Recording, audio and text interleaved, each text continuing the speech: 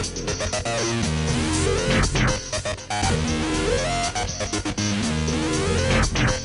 this video, I'm going to show you how to set up a skeletal mesh of a rounded cube so that it behaves like an interactive soft body in your levels. I'm going to begin here inside the content browser, and here you'll see SKM Cube in our physics assets package. Now I don't want to do anything to the original, so I'm going to right click and create a copy of this and add underscore softbody to the end of it.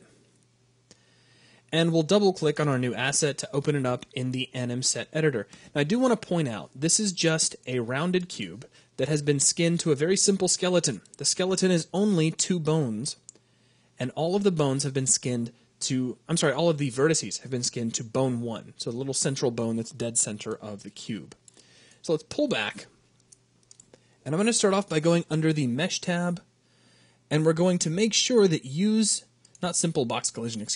Force CPU skinning is switched on. Now that's going to uncheck use packed position. Now if you're doing this on a custom mesh of your very own, you probably won't see this tetrahedron shape appear in the center. This is actually from a previous demo of this mesh. So at this point, you probably won't see anything, but that's okay.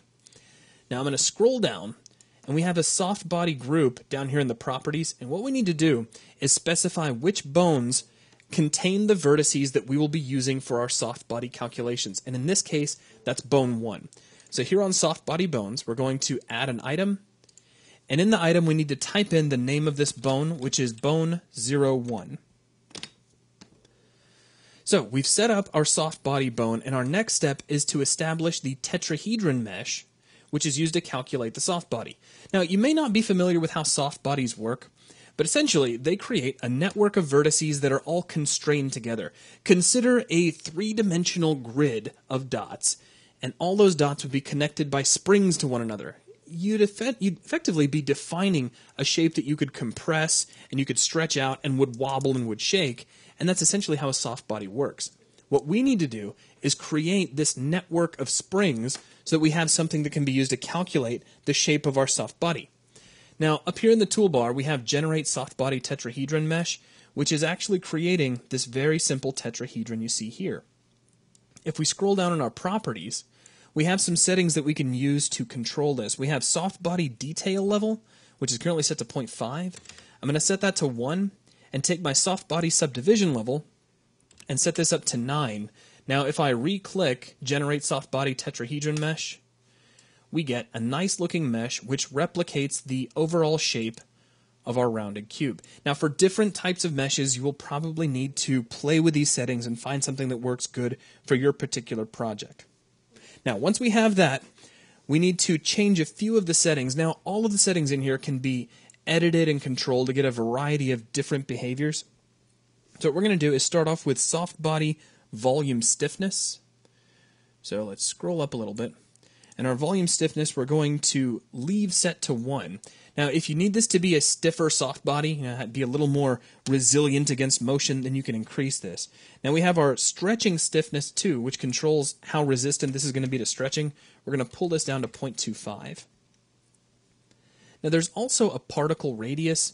Now, by default, this is set to 0.1.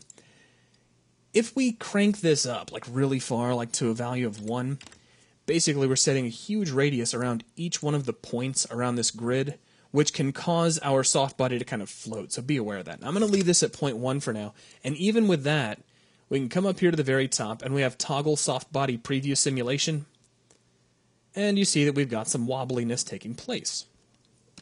Now, let's take a look at actually placing this in our level now that we've got something set up.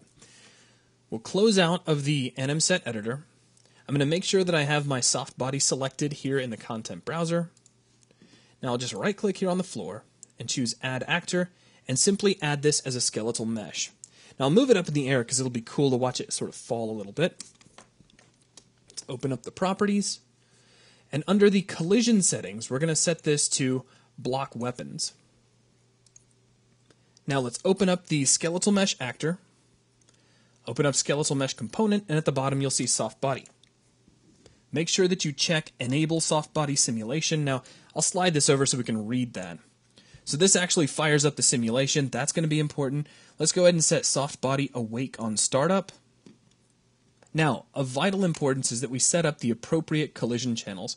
So we have Softbody RB collide with channels. We're going to scroll down and activate default. And we'll also activate gameplay physics so that we can knock this Softbody around with a K actor. Now on that note, we need some sort of a K actor we can use to swat the Softbody around.